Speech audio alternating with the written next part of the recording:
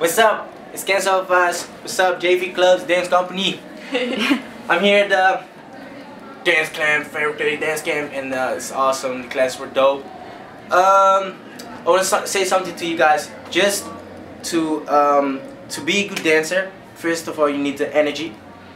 You need to have a lot of inspiration from other choreographers, from a lot of YouTube clips. But if you watch it, don't try to copy it. Try to be yourself. Yes, try to put your own energy and your own moves in it, but you can feel it like other choreographers feel it, but try to be yourself.